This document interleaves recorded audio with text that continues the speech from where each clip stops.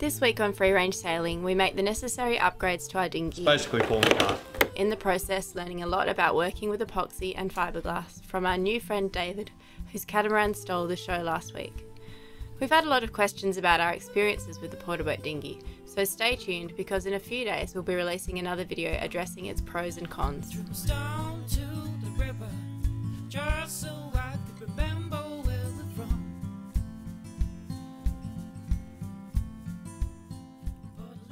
One of the folder boat seats, well actually both of them are gone, but this is probably the worst. So we can see that this crack has really gone crazy, this one as well, and it's basically falling apart.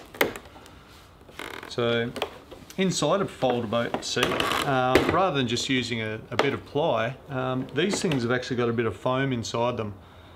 And they don't do that for fun, all right? A dinghy's supposed to have a bit of reserve buoyancy so it doesn't sink if you flood it. So we're going to try and preserve a bit of that, and we've met David here, and he's off camera at the moment. We're sort of deferring to his expertise, and hopefully as I learn something you can too, because we're going to make some out of this Polycore. Alright, so it's just basically an expanded, what would you call it? It's expanded plastic? HDPE honeycomb. It is, HDPE. HDPE is high density polyethylene, and it's a honeycomb of it, no bees. So David's previously, this is normally soft, he's already glassed and resined this, and we're going to cut it out, cut it to shape, get the thickness right, put the legs back on and get rid of these somehow. Let's get into it. Alright, so he said that Polycore is essentially plastic beehive, plastic with high density polyethylene. So you can see the little cells there, alright, where the little bees would be. But that gives you a better view, doesn't it? Alright. So these are some that David's cut up, and he actually using packing tape here as not really a release agent, but a material that is releases from resin very well. So this is good for flexible molds on edges. So there's a lot that we're learning here, and that's one of the more useful ones actually. The packing tape can be used to release resin. Before starting on the seats, we discussed various types of fiberglass available.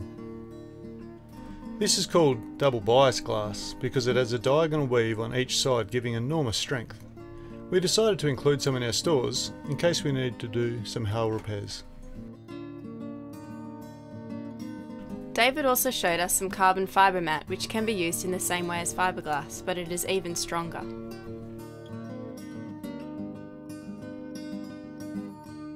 Our seats were made from offcuts, so we had to join them to get the lengths required. Often when I've been doing a project before, when I've had the luxury, I've always, if you start a project with one measuring device or a couple, stick with it. And Lufkin's a really good brand, so David hasn't skimped on anything here. But when you're going to go and buy new measuring devices, get one that you've paid good money for and you know is accurate. You can take it with you and actually measure them in the shop and make sure they agree, because there's no guarantee. Manufacturing standards rise and fall in time, and you might get a tape measure that isn't. Each millimetre is not, or each inch is not the same as what your favourite ruler is. And if you're doing a little bit of work, you might be measuring up miters and you go, well, why the hell doesn't it all match up? And I'm talking from experience here, it's because one of your measuring devices can be just a shade out. Okay, just as an aside, sometimes you might get hold of a tape measure and you go, oh look, the tongue's all loose and everything else like that. It's supposed to be, okay? If you're ever wondering why, the reason it's loose is because it's loose to the same width of what that tongue is. And that's so if you measure it that way, as long as you push it firmly, get your measurement and mark on the outside, or if you use it and hook it over the edge and then move it like that, you'll get the same measurement all the time. So that is not a bug, it's a feature. What is it? It's a polyester tab, Mm-hmm. silicone free. If you have silicone in your peel ply, it's going to cause problems when you actually use it. What actually happens with the peel ply is that once we've wetted out this glass that you've just cut out, we put a layer of peel ply on top of that and roll that out on top of the wet fiberglass. Yep. Once the fiberglass cures and the epoxy cures, we'll take the peel ply off and it leaves a nice smooth finish for the next stage. it'll still need to be a little bit sanded and a bit keyed up for the next stage, but it provides you with a nice smooth finish to start off, so you don't end up with fibres from the glass standing up, right? Which means more work, more bog, whatever. So yeah, you'll see it. Save a few hours, huh? It saves a bit of time, and also you can just, if you've glassed this up and you're not going to need to get to the next stage for a while, you leave it on. And it's only when you get to the next stage of your build that you then take it off and key it up for whatever you need it. Need it for. So it keeps what you've done clean. Take it off, you've got a nice clean surface, because it takes any rubbish, any dust that's landed on it over the course of the build, takes it off with it. What do you know? You said silicon free and made a point of mentioning it. What happens if it's not? It contaminates your epoxy, and not good. Good answer. Right. With the planning done, it was time to get cutting.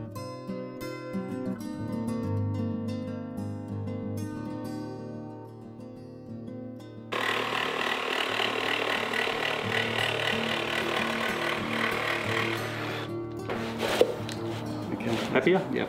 Okay. Like any building project with timber or fiberglass, you can't have enough clamps. Our technique for joining the seat planks was to use thickened epoxy as a glue and then make the join with 2 layers of double bias fiberglass wet through with unthickened epoxy. In the past, like everyone else, I've used brushes, and I've consigned a few of these rollers to the bin through not cleaning them properly, and I have used in the past vinegar. All right, you can use vinegar to clean up epoxy. David's advice was using a toothbrush and a bit of metho. Now he's built a mighty catamaran out there, and look, impossible you might think, but it's still going. This thing was there from the start. And a scraper, not paintbrushes. We'll see how it works. But first, David showed us the epoxy additive he uses. In the green container on the left was cotton flock and Cabosil, which is for gluing, and in the bucket on the right was Cabosil and Q-cells used for fairing.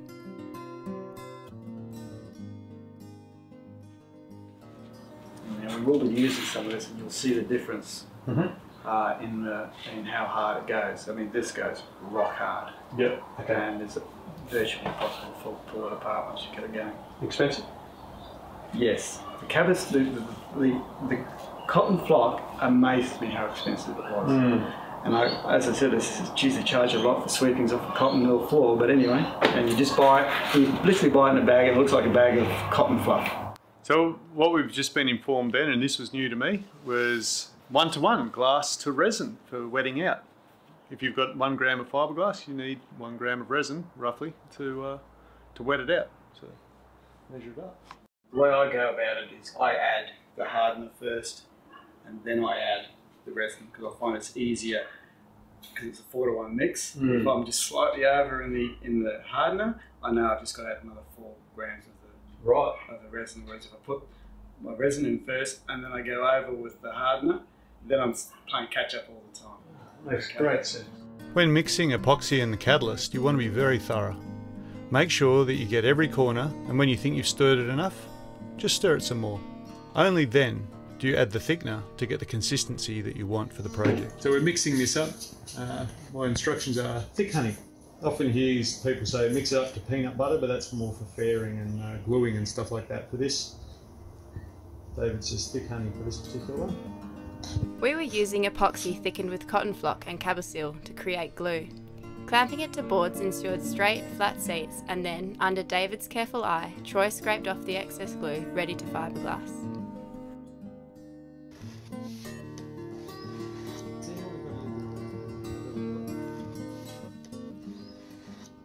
Okay, so we've put the thickened epoxy in now, and that's just, it sort of fills up the gap so there'll be no leaking down in there.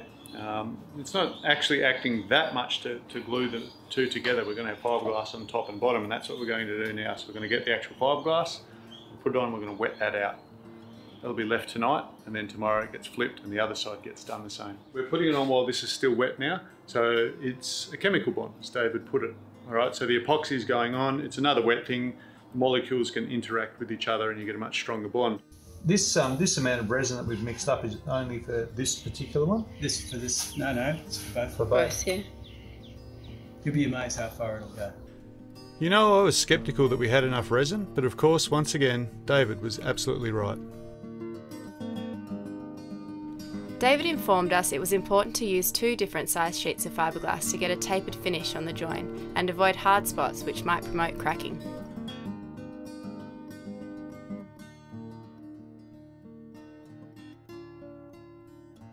For that scraper, there's not much rolling to. True. Like it's really wet through really well. Yeah, I still like to do it just in case. When rolling out wet fiberglass, you'll know you've done a good job when it becomes transparent. The last step was to roll out some peel ply until it was uniformly wet through with resin. I feel like I did it. It's done, isn't it? Is there any bad bubbles today? It's all good? 2 thumbs up. Great. Now we just leave that go. Yeah, I think that's the edge there. Alright, so we've had a bit of a look. So one of the benefits of David's knowledge that we're getting is the peel ply that we discussed earlier. So this is, it just comes straight off. A bit like Christmas, unwrapping. And I can see that that's really smooth, and here it's quite rough. And so over a large project, say building a 45-foot catamaran, 40-foot catamaran, that would save you an enormous amount of bogging and sanding.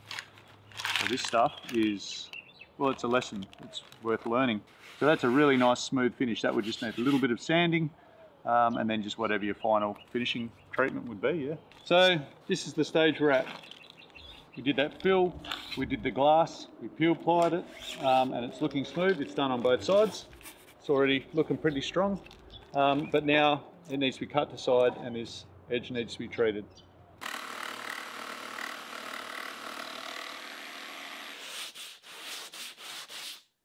All right, we've got a table saw of sorts. David set this up, just pretty much spot on. Just the teeth just showing above the bit that you're going to cut. I know, all right, there's some people out there and they might take umbrage to the fact that we're putting the main work bit between the blade and the fence, but this stuff's incredibly light. It's not like we're cutting hardwood. So I am aware that conventionally we'd have it the other way, but this way it's just, it's going to be a lot better. No matter what you do with the table saw, you're going to get some of the work cut between the fence, and usually people don't like the bigger part. So if it's in the comment section, I'll understand. But the other thing I like to do is just make sure it's got to press the stop here. I'm going to just turn it on. It's not my machine, so just a quick test is, does it stop when it's supposed to?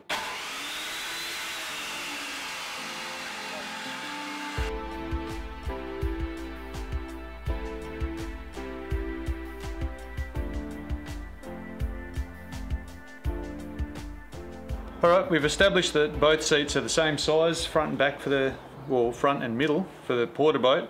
So instead of measuring again, I'm just going to take it off the existing seat because we've established it's right. A lot of the early shipwrights weren't literate and they weren't very good numerically, and they had things like story sticks. So when you were building, you would actually go through, get the measurements, and you would go along and you'd make some little notation or whatever that would make sense to you of all the little bits that you had to go and cut and make on a boat. So you might say, okay, I need this for a gusset, this for something else, and make notes. And you'd go off and cut it because you could just directly compare. So early shipwrights weren't always measuring stuff, and if you can get away with making multiple measurements, just mark things from length, you make less mistakes. Not only did we have to get the length of the seats right, but the ends had to be cut on an angle so they matched the shape of the sides of our dinghy. This Polycore, once it's been, once it's been glassed and you're ready to go, and you do treat the edges, David likes to route out these so it's back to the fiberglass, and that leaves you with this edge. He's quite a meticulous man. I like his way of doing it. So when it gets to that stage, we're going to fill it with resin, and then we'll have this treatment here, and then once that's set, then we can again put the bog in there, put these forms in so they're nice and smooth, and we'll get a really nice smooth finish. And that's the step that we're tackling right now. The easiest way to core the edge is with a small router. That's the consistency. Thick. It's not going anywhere, is it? So you say run it in and then push it against the edge. Yep. So the important thing to aim for here is to get it right down into those honeycomb cores. got it filled. Now just going to run the corner down. So the rationale behind that, it'll stiffen up the edge for the next step, and also this V that we've put in there just gives us a better surface for the final treatment, and then it will end up that nice flush surface. Once the initial concave filler layout was set, then we put on a second layer left a little proud, ready for this next step. Obviously tape down, put it on top, and we press it down just a little bit. Grab this into the middle, put it over the top, pull it down, like that. Push it down, and what that then does, squeezes out the bog. All right, and then we'll just do 2 more, one there, and then let it cure. Done. Oh, so it oozes onto this It's more than it does overflowing. onto that. Yeah, very cunning. Yeah, okay, that's great. And if you get it, in fact, if you get it right, and you untape it at the right time, it's still a little bit rubbery, but it still doesn't, it won't pull lift. out. And all I did then is get a sharp, Like a Stanley knife or something. not even I use an old scraper, which is pretty sharp. Mm-hmm. And I just run it along the edge, and it just pulls it straight off. Yeah, nice. Bam, just like that. Okay, so fast forward into the future. So all of this has had the backfilling, and it's had a round over. What's that, a 6mm round over?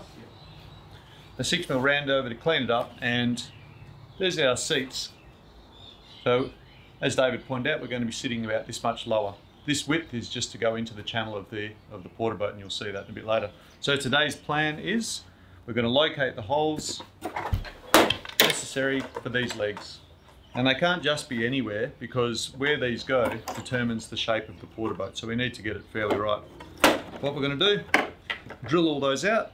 Then we've got a nice bit of paper. We're going to put that over with pencils. Just find where the holes are and make a drilling stencil. Because as you get older and more cunning, forget about measuring if you possibly can.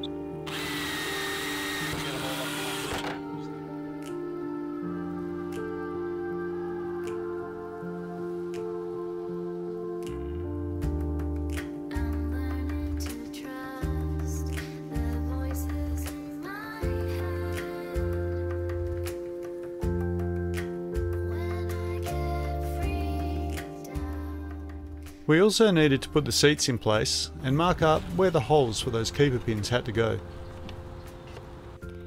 Next, we wanted to make epoxy cores to screw the leg supports into, and David showed us his method.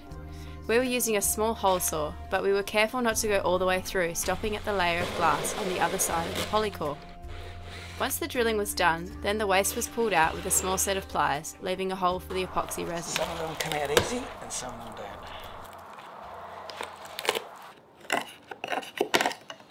So David's taking special care to get all the way through. Resin, the epoxy resin won't stick that great to this stuff. Okay, HDPE is nice and slippery. So we're getting all the way through to the bottom of the resin, and then it'll fill out and make a nice core, and it won't be going anywhere. The seats holding pins had to go through their hole at the correct angle.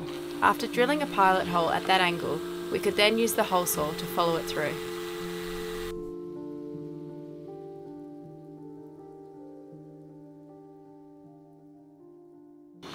Okay, so we've drilled all these out, and the same thing's going to happen on here, slightly different.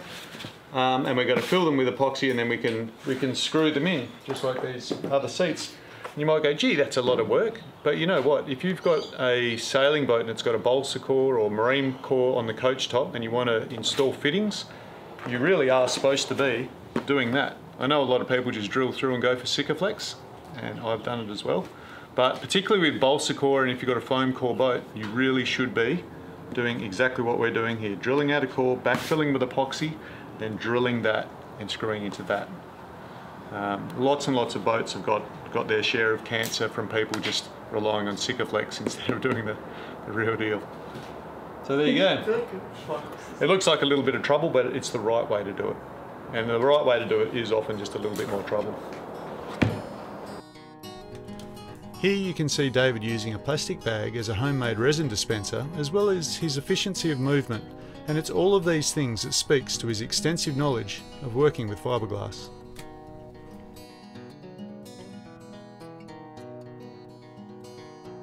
To reinforce the hole for the seat's keeper pins, David wanted to glue in these aluminium sleeves.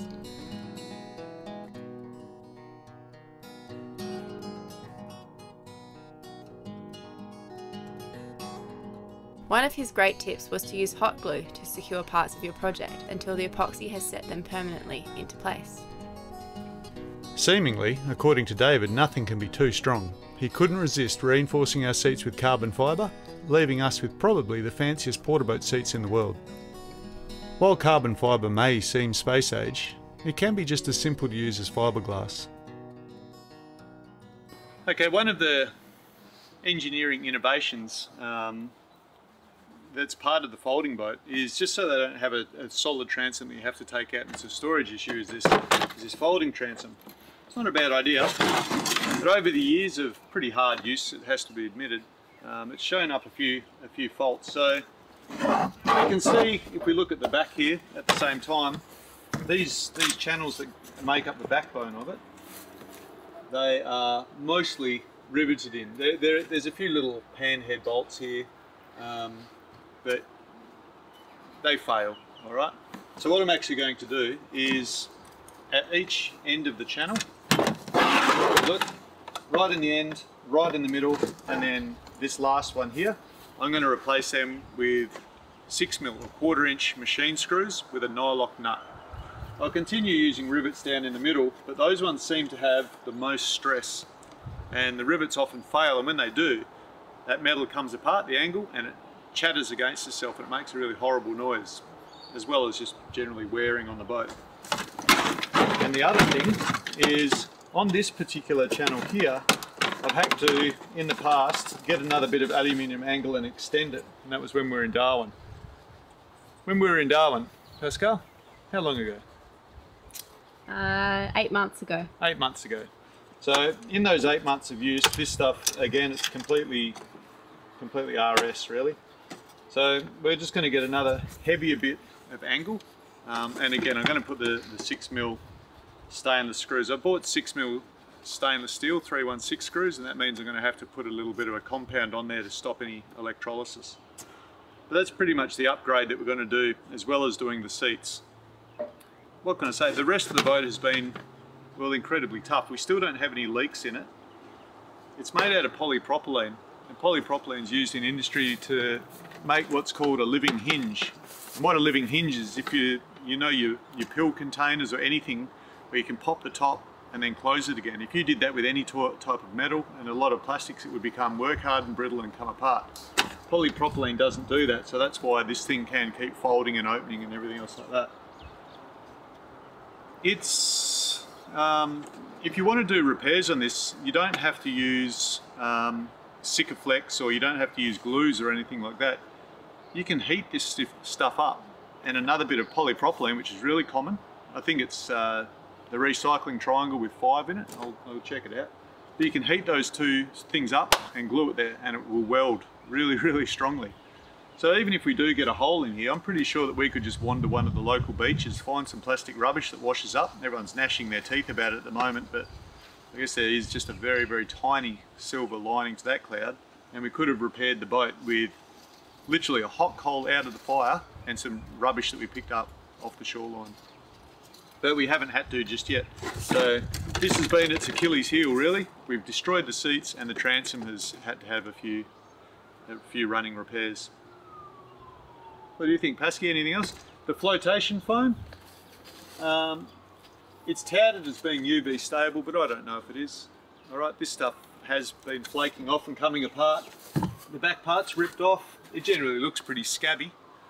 I don't want to point the finger too much. These people, they wanted to keep costs down, keep weight down, but they needed, by law of a lot of different countries, to have reserve buoyancy in their boat. So this was their solution, as well as the foam-filled seats. All right, so rivets are gone, floppy as anything, so we just need to take out these last ones here. And we're just going to go and make up a whole new section out of thicker alley. Cutting the new braces to length was straightforward, but we also had to mark out and cut slots in the aluminium.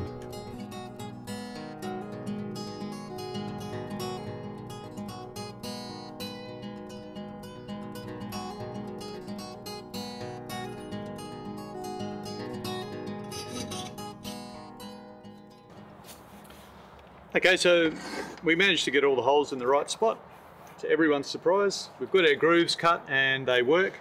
So now I'm just going to use some 6mm, all right, some nice big heavy or 1/4 inch if you like, stainless bolts. Now because this is aluminium and this is stainless steel, you would have corrosion issues down the track. So because we're using dissimilar metals, and also because I'm using 316 and 316 nuts and similar metals as well, we need a little bit of chemical assistance. Tef-Gel, I really like it. Okay, so what it does is it creates a barrier between dissimilar metals, the stainless steel and the aluminium, because normally this would act to corrode the aluminium. If you don't know what I'm talking about, look at electrolysis between dissimilar metals. But also with stainless steels, if you are tightening a nut on a bolt, you can get what's called galling. Tiny little fragments of stainless steel will come off, jam in there, and the heat generated by the torque, the force of joining them together, you can actually weld the steels together and you won't be able to get it undone and you completely bugger up the threads. So this will sort out both of those issues. Okay, it'll stop electrolysis between dissimilar metals, but it will also stop galling between your stainless.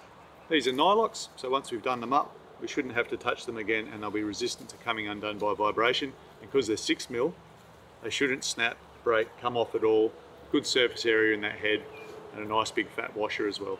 So hopefully this will be the fix to end all fixes. So to use this stuff is not very difficult at all. To squeeze it out, they tell me that it's non-toxic, so that's really great. Absolutely non-toxic to people or marine ecosystems. So just spooge a bit on. It's nice and gooey. And put it around. It doesn't harden, okay? It's not going to act as a glue, but it will stop the exchange of electrons, if you like, between these two metals. And that exchange of electrons will corrode the aluminium and reinforce the stainless steel. It won't help. And then whack it through the hole, put the washer on and tighten her up, and that should be done. Oh, look at that. I'm just going to give the back side of this washer a bit where it's going to contact the aluminium. Where is it? I can't do it by feel. There we are. And in terms of galling, I mean, you can just throw a little bit just in there, and that is a done job, really. Nice and smooth.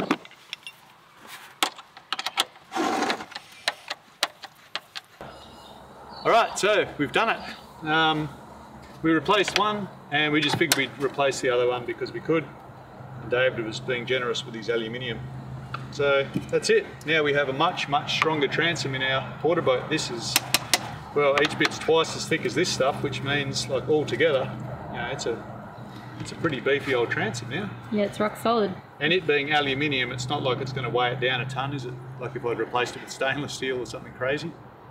So all of these things now have Tef-Gel on them, lock nuts, no more rivets. I'm looking forward to a lot more reliability out of it. When we left, things looked a lot different. So since then, this has all been faired and cobed, so it's nicely rounded. We inserted those aluminium pieces. They've been set in and cloth. I shouldn't be saying it's just happened. Of course, David's done it in our absence. Nicely faired, and this textured paint has gone on. What's this called, David? Emer-Clad. Emer-Clad. So this will be a thick, sort of a plastic sort of paint. It's gone on with a rough roller, so we won't slip when Pascal's fighting with queenfish or some other massive thing. So they're getting very, very close to being done. Now we just need to drill pilot holes in for when we want to screw the brackets to take the legs. So putting pilot holes, then these can be painted, and of course we'll be able to find those holes again because a little divot of paint will show us where we're going to go. So we're getting pretty close to done. So they're light, okay, very, very similar, but we've maintained our buoyancy. Remember, that's what we said from the start. This is quite, let's say, a more professional job than I might have endeavoured to do. but we're going to have a lot more buoyancy than if we'd used just say a bit of marine ply from the local hardware store and just whacked it together. So these are something else really. Onwards. So we've got our set square and we've got this little as a stencil because you might not think so with this porta-bote. Everything's down to the last millimetre. I mean, look, if we don't get it spot on, it's just not going to fit. Yeah, probably. That's probably nonsense, isn't it? There's plenty of movement, plenty of play in a porta-bote. It's not rocket surgery. One more thing, Pascal's just about to charge into this, but just so that she knows the depth, we've just put a bit of masking tape there as a marker, and so we know that all our pilot holes are going to be the same depth.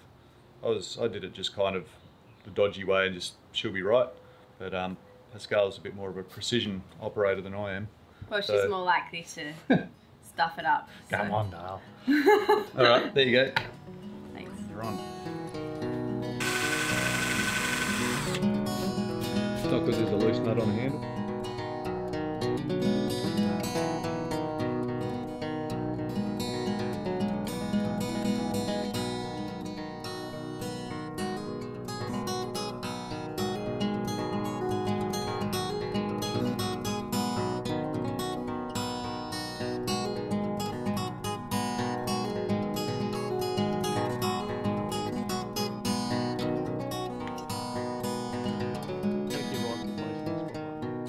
How you going there, Pascal? What do you reckon?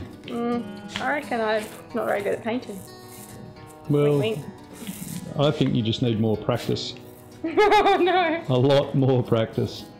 Like a whole boat's worth of practice. We'll see that in Townsville. Do you reckon I'll come out a pro? Yeah. I'm not sure how Marul will come out, but you'll come out good.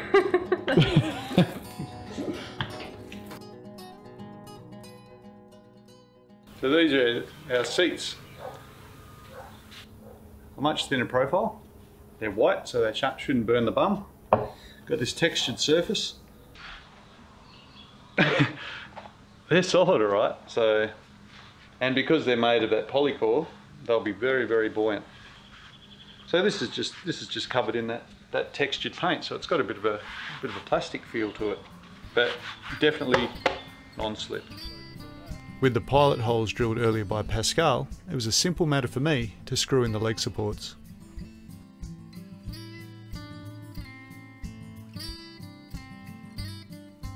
With the new seats installed, it was time for a strength test, and we were thrilled at a job well done and a new friend made.